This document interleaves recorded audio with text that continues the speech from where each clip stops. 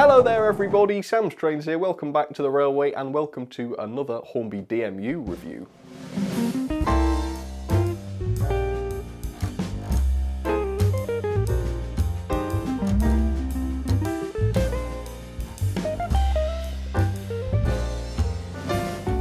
So it's been a really long time since I last did a review of a DMU, I think almost too long really, so today I'm going to be doing quite an interesting one. It's one of the very earliest British DMUs ever to be built, way back from the 1950s, and also interestingly it's one of the longest serving DMUs ever to run on British railways. I think it's the second longest ever serving DMU, so that's quite impressive, and it is in fact a train pack from Hornby. It is this. Now I say it's this, but obviously you can't probably tell what's inside here because all of the Hornby train pack boxes, at least from this era, look the same. So I can tell you that this is the BR Class 101 DMU. This version is in the blue and grey. It's really lovely. I believe the tooling for this model first came out in 2006, so it's a little bit, you know, it's getting on a little bit in years. And the blue and grey version that I've got here, I believe, was first released in 2008. So we're talking a little over 10 years old. Now I've had this for a little while, so I can't remember how much I paid for this, but the RRP back in the day was £100 or £99, I think. So for a full 3-car set, this is a 3-car set. I know it's not ideal just to be looking at the just the outside picture here, but it is a 3-car set, so I don't think that is too bad, but we'll have to get this out and take a look and see what it's like. So hopefully the diesel fans will be happy. We're doing another diesel. Let's get this out and see what this is like. So, it's been a really long while since I've opened anything in this packaging. As I said earlier on, every Hornby train pack from a certain era, whether it was a steam, diesel, whatever, you name it, they all came in this exact same packaging, which I always found was a bit odd, you know, because you can look at the front and not have any idea what it is. In fact, in order to find out what it is, we have to look on the back. And it says here, the main text says, the locomotives and coaches in the Hornby matched train series are, where possible, correctly matched in period and livery with special points of identification to simulate the details of the prototype. So I guess that goes without saying when we're talking about a DMU where they would be designed to go together, but also bear in mind that that was the case with the sort of steam train packs as well, where maybe the choice of rolling stock or coaching or whatever was perhaps a little less obvious.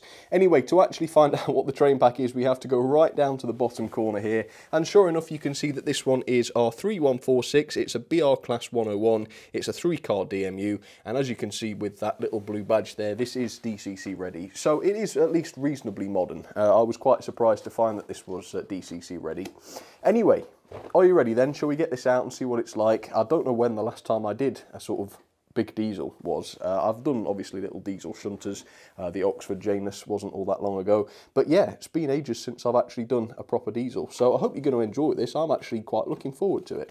So yeah, it's got one of those blank cards in the front so that you, well I suppose so that you can display the train pack in a shop or whatever, so that people can see what's inside, but we'll get that out. Now I don't think, if I turn this over, yeah, I don't think I've got any paperwork with this one. Presumably it would have come with some back in the day, but this was second hand, I believe. So it didn't, or either that or I've lost it, but I generally keep them in the box. So as you can see, there it is. It's a 3-car set, very attractive. I do like the blue and grey, obviously, very nice. No detail pack as far as I can tell. There is a space here for a detail pack, but I assume that's probably just part of the standard packaging because some train packs would have had a detail pack. So let's start getting some of this out then. We will start with the top piece here, and I think this is the motorised unit. There is only one motorised unit with this DMU, which I suppose is fairly standard. So there it is. The driven bogie is the back bogie, it's this one here, and it is quite a heavy unit actually. It's particularly back heavy, which I guess makes sense because that's where the motor unit is. But yeah, as you can see, it's a really nice looking piece of kit, this, the 101. That's the engine car, very nice to see. It reminds me a little bit of the, is it the 108? By Bachmann. I've also got one of those in this livery, which I guess is why it reminds me of it. But yeah, there we are, and that's the running number M50318 by the looks of it. Very nice. I do like that blue and grey. Okay, so now we've got the centre car, and quite interestingly, in real life, I think there's only 3 of these centre cars still preserved, although there's loads and loads of the engines, I think. So there we go, very nice. I can see the windows in particular look really quite impressive. Very effective of those with the printing on. We'll have a closer look at that later on, but yeah, that's quite a nice little coach. It's got all metal wheels and it's relatively heavy. So yeah, good first impression on that. And then of course we have the rear car here. And this is not motorised, obviously. This is just a dummy for all intents and purposes. But it looks pretty attractive, doesn't it? And you wouldn't necessarily know that it was just a dummy. No electrical pickups I can see on this, and I can't remember, but I don't believe this has any lights in it, which is a little bit of a shame. Obviously, most modern DMUs have lights, and I do believe there's a Bachmann version of this now, so probably, if that does have lights, that will be the better set, I would imagine. Anyway, let's bring these all into shot then. I'll put them on the ground for you. Well, I'll put that one at the bottom. There we are. So there we go, the 101. I quite like the fact that it is a 3-car set, because a lot of the DMUs I've bought, particularly the Bachmann ones, tend to be sort of 2-car sets. So I think at the time when I bought this, I was quite pleased that it was a 3-car set. That was quite good. So here we go then with a little bit of information on the Class 101, and after that I'll show you a couple of these cars up close. So the British Railways Class 101 was a very early class of British DMU, production of which began as early as 1956. The 101 is widely considered one of the most well-known and probably the most successful two British DMUs of all time. And over 500 vehicles were produced, even more if you count the Class 102, I believe, which was a very similar class. And amazingly, the Class 101 could still be seen running mainline passenger services as late as 2003. And I think it was 2003 when the final was actually withdrawn, after almost 50 years of service. So that is quite serious, isn't it? That's quite a long time. Now, in total, 41 cars have been preserved, which is quite a good, healthy number by all means, but it's worth pointing out that none of the brake cars have been preserved, and as I said earlier on, only 3 of the actual coaches in the centre were preserved. So they are mainly the engine cars, I would imagine. Okay, so there it is up against the white background for you then. I've started with the brake. I think, is that right? Is this the brake? I'm not much of an expert on DMUs, or anything, in fact, but certainly not DMUs, but I think that's probably the brake. Either way, it's the one with the motor, and the motor is just in the back half there, and I guess it made sense to put it there because that's the area where the least windows are. So looking at it from a distance like this, it is a relatively good-looking DMU, isn't it? And I suppose for £99, you do get quite a lot of train for this. However, there are 1 or 2 features which I found a little bit strange about this. Now, you'll have to excuse me here because obviously this was new in 2006, and obviously that's quite a long time ago. Well, what is 13 years ago, more or less. Now, I wasn't on the modelling scene back in 2006, so I don't really know what sort of level of detail was commonplace, but this is a bit of a strange model because it's got certain details which are really, really impressive and other details which aren't really, so I can only assume that this was designed as a little bit of a budget model. However, let's start positive. We'll take a look at some of the great things. So obviously the livery is done to a very, very high standard. You can see we've got the lining here in between the blue and grey section, which is done to a very, very high standard. And I must say also that the printing is done very well too. So if you take a close look at that running number there, you can see that it is really nice and crisp, even up close. And you've got even tinier prints like that, such as the guard there. You've got the guard lettering on the door, and I think it says load to be distributed there in the bottom corner, which I think means that you can't sort of load a piano onto this and have it sort of in one spot. In the very simplest possible terms. And you've also got other bits of printing, such as the BR logo there, which again is a nicely printed piece. But I think the most impressive thing about this for me is the windows. If you take a look, you've got those no smoking signs on this particular car. The other cars have different signs on the windows. I think you've got some yeah, well, we'll show you, we'll talk about that in a second. But looking at the windows, you can see that they are done really, really well. They're quite flush to the outside of the bodywork, which is quite a nice modern feature, and I think that's one of the features that helps to make this look like a modern DMU rather than the type that Hornby were producing, say in the 1980s or something like that. So the windows are very, very good, and I guess while we're looking in that area, I will show you the interior. It's a relatively simple interior, but you can see that all of the seats are pre-fitted inside there, which is quite nice. Although notably there is no cab detail really. There is the surface where all of the controls and things would be, but as far as I can tell, there is no detail actually moulded or painted onto that. I think modern DMUs are a lot better in that regard, but as I say, in 2006, I'm not too sure whether that was a feature that we would see very often. Now, if you look at the underframe, you can see that there is quite a lot going on down here, but it's deceptively simple really, because all of that detail down there is just a part of the moulding. Now, this pipe at the bottom here looks as though it might not be. At a glance, it looks as though it might just be separately fitted, but if I tilt it up very slightly, you can see that yes, it is just black plastic that has been painted. So I don't know what to make of that. Maybe it's good because it was a cost-saving feature, but it still looks realistic, or maybe it's bad because it's you know, a little bit on the cheap, isn't it? But as you can see, the detail on the underframe there is very, very nicely painted up, and I suppose it is effective at creating relative realism for quite a low cost. As I say, you do get quite a lot of terrain, 3 units for £99, which is more or less unheard of, certainly for today. And if we take a look around the back, you can see there is quite a plethora of detail going on here. You can see we've got the corridor connector there. It's not a rubberized one or anything like that. It is just solid plastic, but it does look the part. And then you've got the exhausts on the back, which I believe are separately fitted and separately painted parts, which is really, really nice to see. Taking a look at the other end, you can see once again quite an amount of detail. You've got the head code there, which has been pre-selected as Redditch there. Once again, more realistic windows with a separately fitted windscreen wiper. I wasn't sure whether this would just have one of those moulded windscreen wipers that you see on the more basic models, but no, this one is separately fitted, so I think that is reasonably impressive. But as I hinted at earlier on, there are no lights on this model, neither exterior or interior, which again, I don't know because I wasn't really around in the modelling scene in 2006, but I'm fairly sure that it was common for diesels to have lights in those days. So it's quite bizarre that this one doesn't, although I suppose they look relatively realistic, even though they don't actually work. I suppose we've seen better. You can sort of tell that it's just paint on there if you look super close. But besides that, you know, I guess it's not too bad for the price. Now, another really weird thing about this is the couplings. Now, if you take a look at this, we do have NEM couplings on this model. They are the wider ones, so you have to think about it, because normally it's the slimline ones that Hornby fit, but they are indeed NEM, and that is good. However, this is the only unit that has the NEM couplings. It has one on both ends, but both of the other units, the other driving car, or the dummy, and the coach, they just have the large couplings fitted onto them. Now, why would that be? I would have expected that would be because maybe the coach and the dummy existed in the range before, but as far as I can tell, 2006 was the first time they'd ever released the 101. So whether or not they are recycled in some way, I don't know, but it's really, really strange that only this driven unit has the NEM couplings on it. That is really, really bizarre. So obviously they must be using a different bogie as well. We'll have to look into that.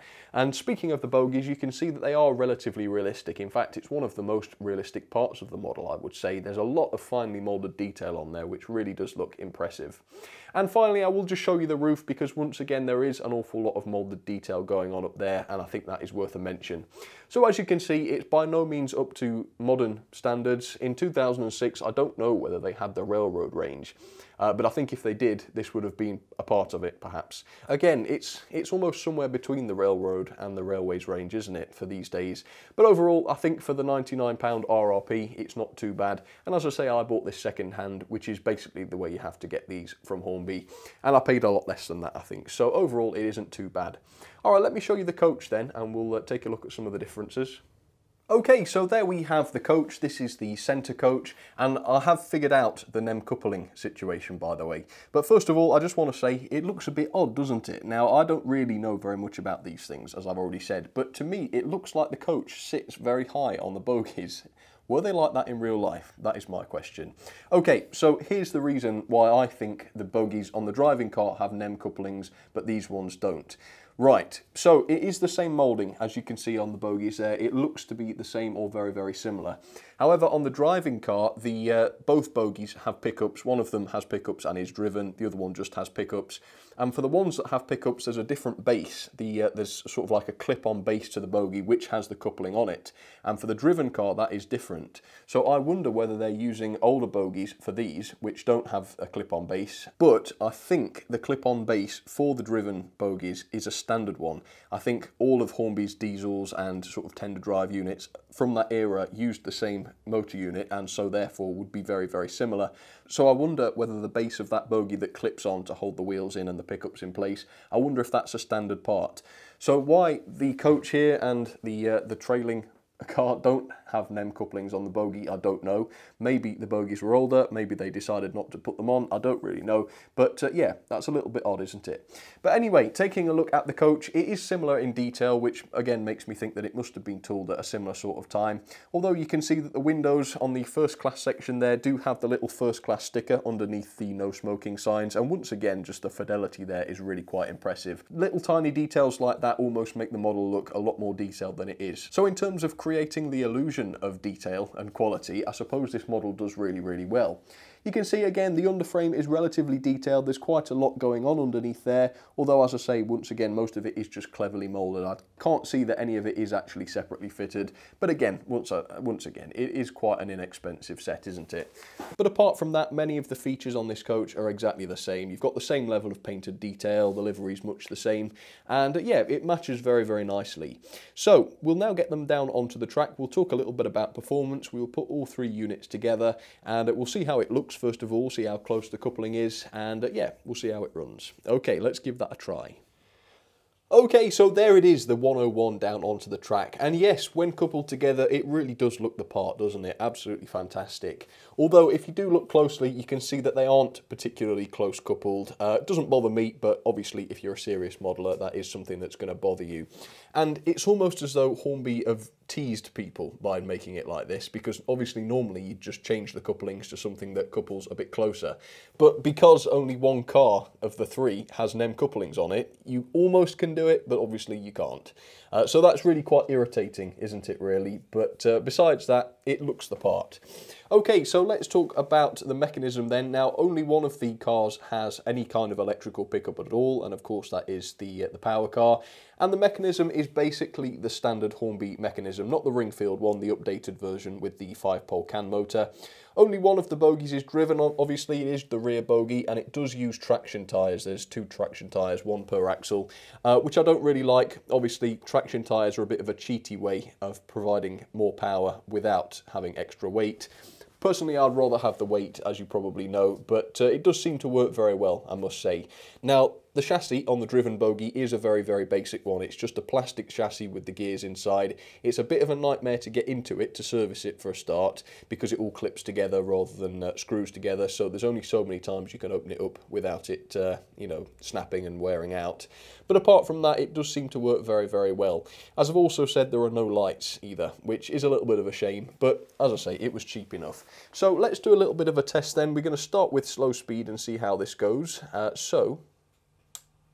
Let's turn the power up and see what happens. And if I remember correctly, this one runs pretty well, but we'll have to see. There we are, it's just inching forwards there, and don't forget this is under load. This has got the 2 coaches on it. And look at that, that is such an incredibly slow speed. So even though it hasn't got the best mechanism in the world, and I think that's objectively true, you can see that that crawl really is nothing to sniff at. I mean, that is pretty good, isn't it? That is something. Let's try it backwards. Let's see how it goes in reverse. And I also wonder whether the traction tyres are really necessary, because obviously it's only 3 coaches. Well, 2 coaches, if you don't include the driving car. So yeah, I'll have to wonder whether they actually needed those. But either way, it works very well, as you can see. That is very, very good and smooth. And at the high speeds, it's just as good. As you can see, that really isn't too bad. Right, well, this doesn't need to be running because I've had it for quite a while, and it's been in videos before, of course. So let's start this off, let's send it off around the layout, and I'll show you what else is running. So today it's going to be a DMU theme, so see which DMUs you can spot. I'll give you the ones that are going to be running though. So here we have the Bachmann 108, I believe that's right. And this is a much more modern DMU, it's got all of the lights and the interior cab detail and whatnot. So quite a nice DMU, that one. And then on the inside line, blimey, what's this one called? I think it's the, ooh dear, it's not the 110. No, that's completely escaped me, that has. What is it? I've forgotten. Anyway, oh, well that's a poll. I will find out what it is, and I will put 3 answers in a poll, and you can have a guess what it is, since I can't remember. But anyway, it's a Hornby Railroad one, nice and inexpensive. Blimey, that was a mental block. Always quite scary when that happens. Anyway, enjoy the running session with DMUs, and see if you can spot the odd one out. So I definitely think there's a good place in the market for a DMU like this, because obviously not everybody's all that bothered about massive amounts of detail. And to be honest, these days, there's no other way to go, is there? You have to go super detailed or, well, basic with the Hornby Railroad stuff. So this actually sits nicely in between. And so it's a good option if you want a nice cheap DMU with a little bit of detail on it too. And to be honest, from a distance like this, there doesn't look to be an awful lot of difference between the 101 and the 108 from Bachmann.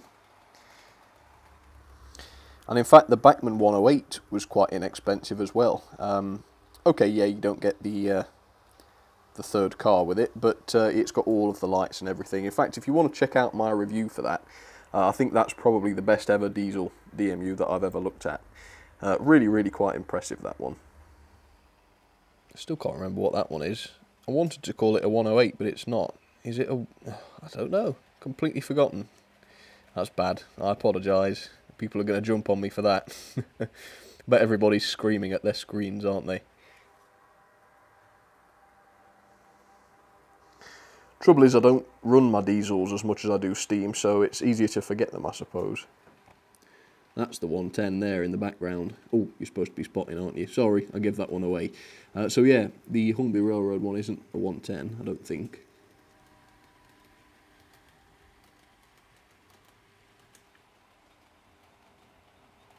Alright, so here are some of my ratings then for the lovely Hornby Class 101. So the detail, I have given it 3 out of 5. I don't know whether it's because it was made quite inexpensively or just because it's a few years old now, but the detail really isn't up to modern standards.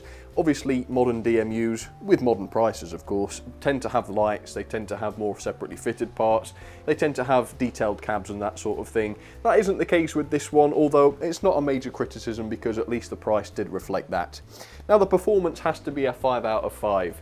I don't really know how powerful this thing is, but obviously the motor unit only has to haul 3 units at once, and it does that absolutely fine. The slow speed though was absolutely incredible, so I do feel that it's justifiable to give this a 5 out of 5. The mechanism itself though leaves a little bit to be desired. It's only got one driven bogie, it does use traction tyres which I don't think is great, and it is just a basic plastic chassis without any proper bearings in it. So it is a mechanism that's designed on the cheap, although it does seem to work very, very well, so maybe you can't criticise that too badly. Quality then, I've given it a 4 out of 5. It is an all-metal construction, and I think it's a little bit inconsistent with the whole NEM couplings business, which is all a little bit strange, but at the end of the day, it isn't too much of a big deal. It just means that you're stuck with the couplings. I suppose it could be worse, but yeah, it's just a little niggle. Worth thinking about if you want to pick one up. It's more difficult than it should be to change the couplings.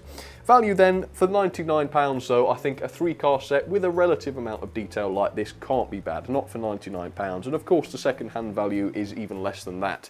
And if you think that that is the same price as the Oxford Janus shunter, which is a tiny little shunter, to think that you can get a 3-car DMU, big DMU for that same money, can't be too bad, can it? So I have been a little generous, but I think it's justified again. 5 out of 5 there. So overall then, that is a quite respectable 8.11 out of 10. Let's put it into the rankings. There we go, 5th, just above the Mahano 440 and below the Hornby Hull class. Not too bad this.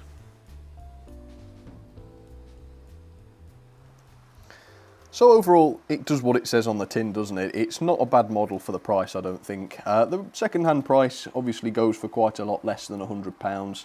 I think I got mine for 60 or 70. So when you consider that, to be honest with you, it's not a bad deal, is it? And it does work very nicely too, as you can see.